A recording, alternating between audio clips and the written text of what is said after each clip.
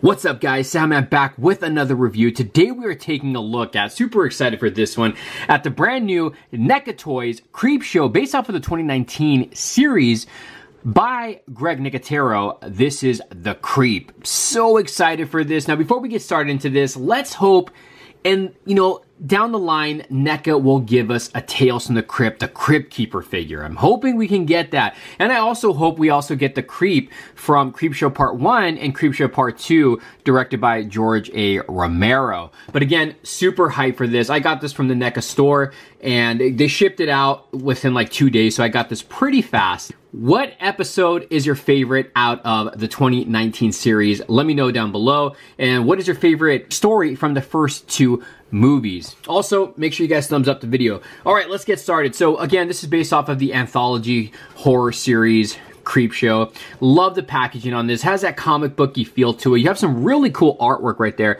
of the Creep, and then it does read Creepshow, Tales of Suspense and Horror. You come to the side, and it's got Creepshow right there on the side, an image of the figure right there, the Creep. And then on the back, there's an image right there of him looking through the window. And there is a little bit of a read up right there, so feel free to pause if you want to read that. And then the back of it, again, it's similar to like a comic book cover. It says Creepshow, strange, eerie, and terrifying. It says 10 cents right on the top right. So this is like paying homage to the old Vault of Horror and the old Tales from the Crypt comics from the 50s. And then there is a top of the packaging. So let's open this guy up. I'm hyped for this. Let's see if it's a pickup or a pass.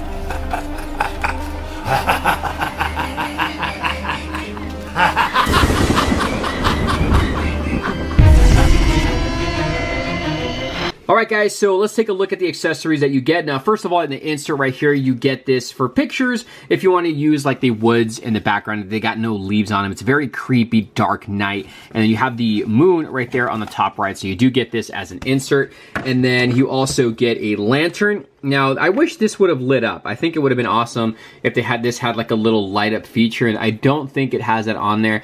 This does not have any articulation to handle, so just careful because this feels like it'll break very easy. And they did add some really cool rusty look to the lantern itself, and then the glass part looks really awesome in there too. I'm trying to see if you can make out a bulb.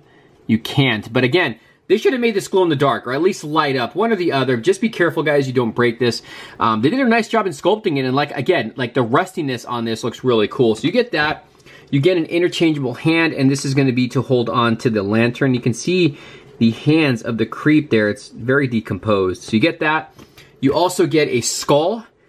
This is a really nice looking skull.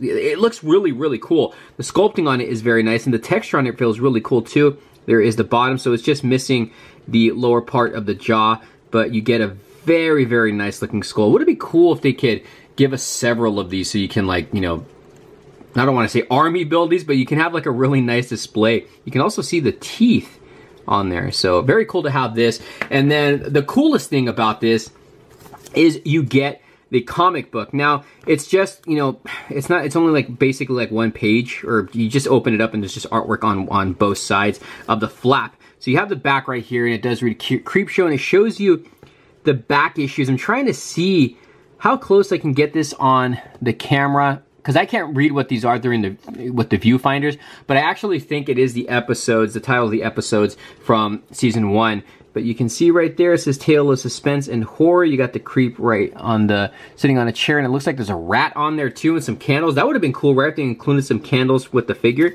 And then on the inside, you actually have some comic strips here.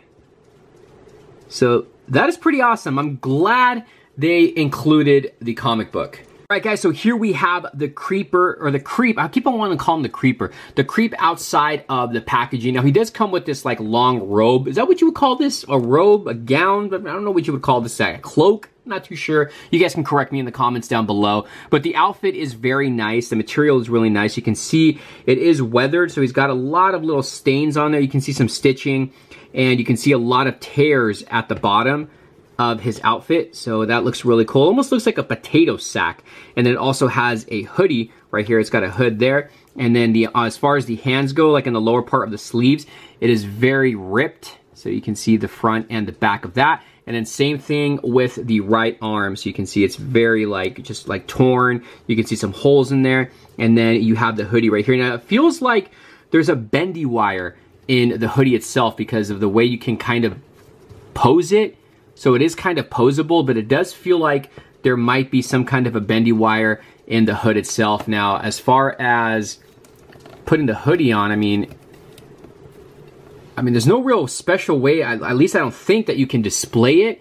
And then, I don't know how far you can pull it forward, but it kind of looks a little on the funny side if you bring it too forward over the head sculpt here. But let's pull this back for the review so you can see the head sculpt of the Creep. Now, the hair here is all, material, so you can see that. It's like gray hair, and then he's kind of balding up top. Now, the face is like very, very decomposed, so you can see just like how cool the detail is. You can see a lot of holes, the flesh is rotting.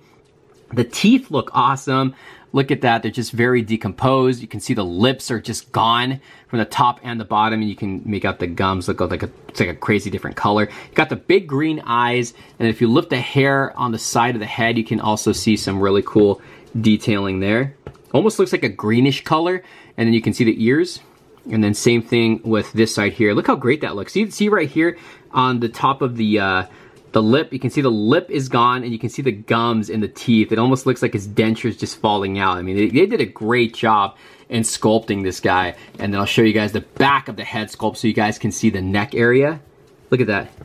Look how crazy that is. See the detailing in the top of the head?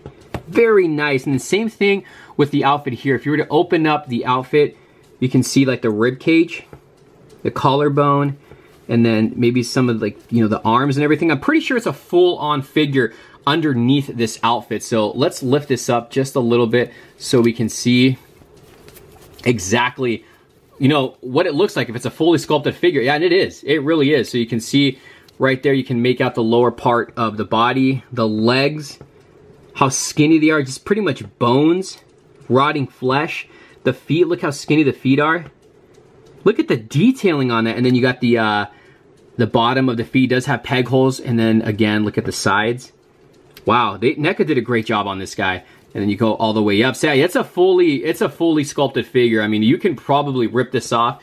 And if you don't want the Creep and you just want a decomposed, rotting body, this is going to be it right here.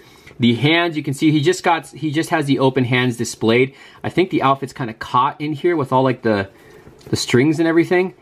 But you can see the hands. He's got really, really long fingers. Like if you see the right hand, you can see how long the hands are. So I'll show you guys the top view of that. You can make out the fingernails and everything. And then he's got these like little strings right here on attached to the outfit. The only thing that kind of annoys me about him is the hair. The hair kind of just wants to go forward like it's covering the face. So you got to try to just kind of push that back. Now, in the way of the articulation of the Creep, the head sculpt does rotate. It goes up and down. You can kind of tilt it side to side. The arms go in and out, forward and back. I don't know if he's got a bend at the arm. I can't. Yeah, it looks like he does have a bend at the arm. He's got rotation in the arm. He also has a hinge there. And then he's got a rotation at the lower arm. He also has waist rotation. You can see he's got upper body rotation and ab crunch. The legs go in and out, but you can't do too much because of the outfit. They go forward and back. He's got a bend at the knee. And then he's got that whole ankle pivot action there. So pretty good range of motion for the Creep. Just wanted to show you, if you lift the sleeve up a little bit, just show you guys a little cool detailing on the arm there. Okay, so this is something I like. I switched out the hand so he can hold on to the lantern. And like I said, this seems like it's very fragile. But the cool thing about the hand, you don't have to pry it open. It's like a soft rubber material for the fingers. So you don't have to worry about prying it open and like breaking off the top of the handle of the lantern. So you can just kind of place that in there.